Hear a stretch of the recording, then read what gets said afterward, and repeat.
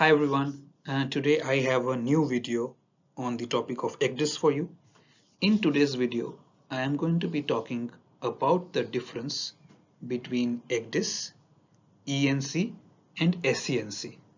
This is an important video because students are often asked questions between each and they don't know the difference. So let's get started. Now, what is ECDIS? ECDIS, as you know, is an electronic chart display and information system. That is what it stands for.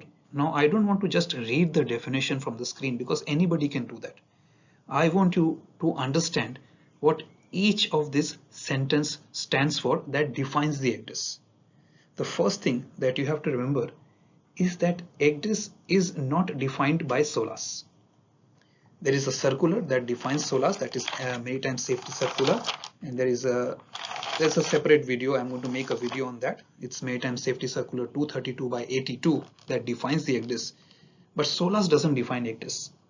So what SOLAS does define in its chapter 5 defines the nautical charts and how to update the nautical charts, right? So remember that ECDIS is a navigation information system. What does that mean? So that means that ECDIS needs to adhere to the IMO requirements, the IHO requirements, and the IEC requirements. I'll talk about what each of them stand for in a separate video. So IMO is of course International Maritime Organization, IHO is International Hydrographic Organization, and IEC is International Electrotechnical Commission.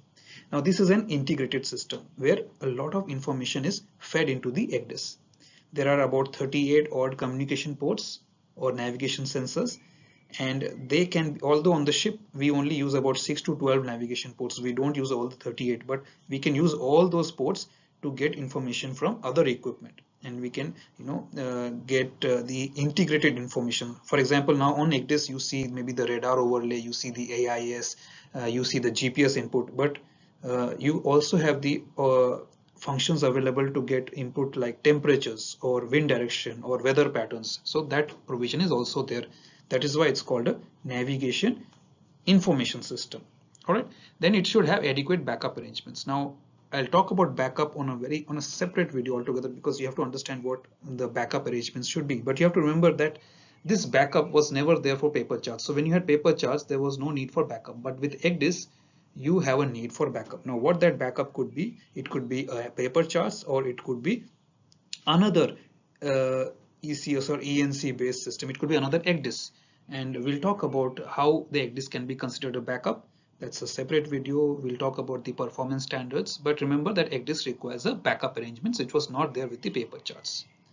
And then of course we have the SOLAS chapter 5 regulation, where you can see that it doesn't define the ECDIS, but it should be complying with the up-to-date charts required. So the charts that you carry on your ECDIS, those are ENC charts or electronic navigation charts, they should be up to date. They should be corrected. The same thing is as for the paper charts as well. They should be corrected.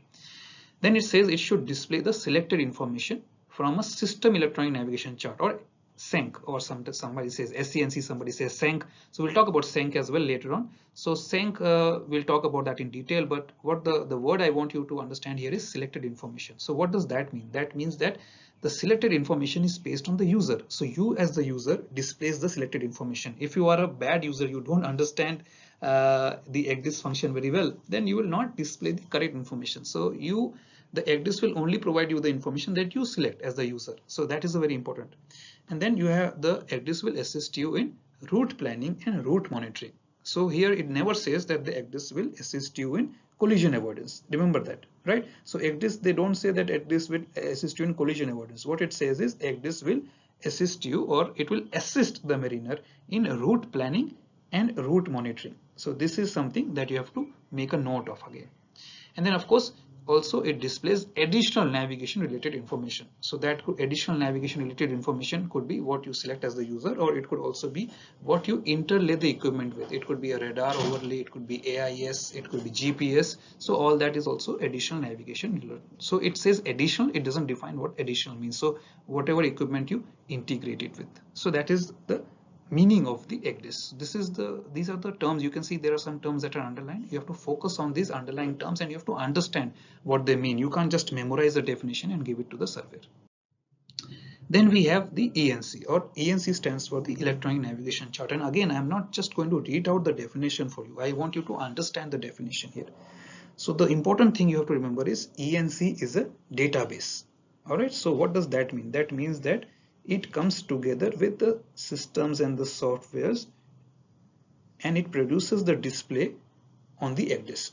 So ENC, or electronic navigation chart, although it is ENC, it says chart, you cannot draw courses on an ENC. ENC is a database. All right, so it has all the information. You cannot draw courses on it. All right, ENC together with the systems and software, it leads to the SENC, or the transformation of the ENC, that allows the charts to be displayed on the ECDIS system. So this is the first thing you have to understand about the ENC. ENC, you cannot draw courses on it.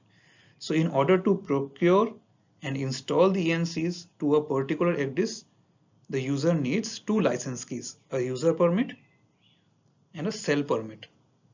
All right, and then of course we can talk about the IHO standards for encryption, authentication, licensing, and all that. We'll talk about that in a separate video. Here I'm just trying to explain to you the difference between each. All right, so electronic navigation chart needs to be installed to a particular ECDIS, and together with the software systems, it produces the images that you see on your ECDIS screen. All right, so ENC is to be used with the ECDIS. All right, so it should not be possible to alter the contents of a ENC, and updates should be stored separately from the ENC. ENCs do not contain any symbols, line styles, or presentation rules. The rules for the display of ENCs on ECDIS are contained in a separate software component of the ECDIS presentation library. So ENC is not the basis for any electronic charts. ENC has a database which is structured differently, although it is built from the same hydrographic data as the electronic chart systems, but ENC is actually a database. All right, and it gets all that data from the hydrographic office, and that is how it builds the system. But together with the software, it then allows the display of the charts on the ECDIS screen. All right, so this is what I want you to understand about the ENC, the electronic navigation chart. Finally, I come to SENC, or somebody says SENC or SENC. SENC stands for System Electronic Navigation Chart. Now again, I don't want to read out the definition. You can read out the definition yourself, but I want you to be able to understand what the definition is. So each ECDIS software manufacturer has their own SENC format. All right. So contents of the SENC should be adequate and up to date for the intended voyage to comply with the Regulation 5 of SOLAS. SENC information is available for display during the route planning and route monitoring, and it is divided into either a base display or a standard display or all other information. SENC means a database in the manufacturer's internal ECDIS format, which results from the lossless transformation of the entire electronic navigation chart system contents and its updates. So there should not be any loss. So the electronic navigation chart, which is a database, together with the software, it produces a display on the ECDIS without the loss of any information that was stored in the database. Now it is this database that is accessed by the ECDIS for any kind of display generation. So it is the SENC. The SENC is the database that is accessed by ECDIS, not ENC. It's the SENC that is accessed by ECDIS for the display generation and other navigational functions. And this is equivalent to an up-to-date paper chart. So therefore SENC may also contain information added by the mariner and information from other sources. So if the mariner wants to add, like say a buoy or a chart correction or submarine exercises or anchor cables, so you draw on the SENC. You don't draw on the ENC or the electronic navigation chart.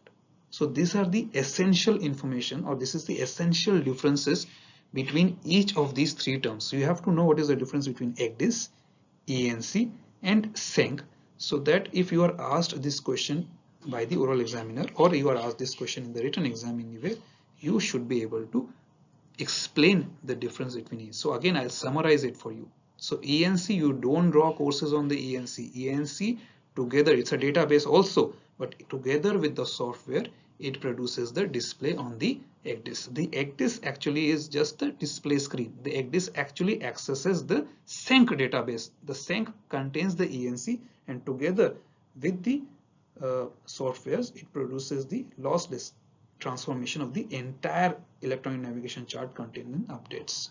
Alright, ECDIS is just the display screen. Remember that. It's the ENC and the SNC which together form the display. Thank you for watching, guys, and if you have any doubts, please write to me. I will keep making videos on ECDIS because this is a vast topic and I cannot discuss everything in one video. So please watch out for those videos and keep watching each video to have a good knowledge of the ECDIS system. Thanks and bye for now.